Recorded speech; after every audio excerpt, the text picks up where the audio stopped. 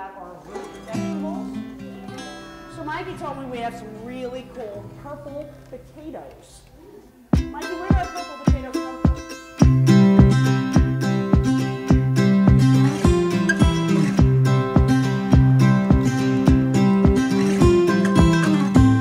Zone 7 has been working with Sal Valenza and Kim Gray of Nu Way Concessionaires at West New York Public Schools for over 5 years now. They made the conscious decision to feature local products and the bounty of the Garden State. We've been excited to work with them on that so we can help them tell the story of all these great farmers and also how the food is grown. Their enthusiasm and passion that they bring to their program is what sets it apart.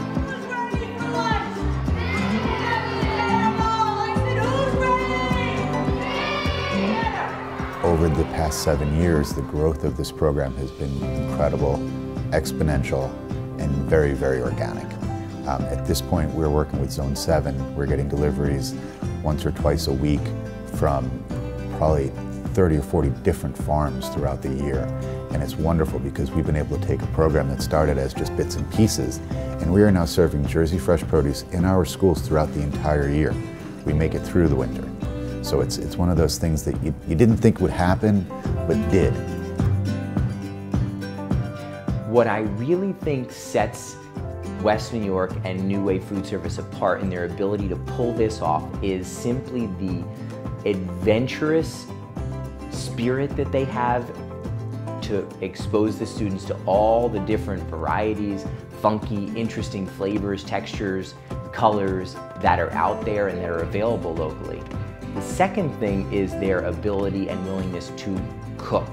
And they're so lucky to have Chef Kim Gray on their staff, and she and her cooking ability enables them to really work with a lot of different ingredients throughout the entire year. Hi guys, how are you? Broccoli, broccoli, super cool. I think it's very important to teach the kids what the Garden State is. All our kids know that our license plates say the Garden State, but they don't know why. So we incorporate a lot of learning from where our fields come from, all our farms in New Jersey, and we learn about the agricultural departments. And what it does for us is bring it from the ground to our tables. And we learn every step in between to how it got to there, and a lot of why it's good for us. Eat the tops? They do. I think Elvis loves to eat carrot tops. One of the funny things that the kids do is Chef Kim brings me soup every now and then, and the kids love it. So they try to bribe me with different things that they'll give me so that I can give them my soup. So it's really cute. And we did a lesson on how to follow steps, what goes first, next, third, and last. And they learned how to make soup that way. So it's a lot of fun.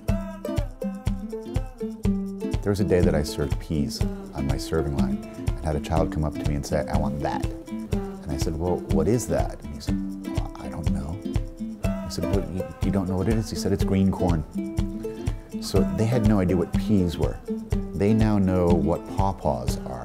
They now know what beets are. They know what asparagus is. They eat things that people said to me they will never eat that. And they ask for it. And that's incredible to me, that we have little kids that are loading up on beets, they're loading up on broccoli, they're loading up on cauliflower. And that's because it's become part of the culture in this school. Never would have happened without the partnership between Zone 7, Nu Way, and the West New York schools.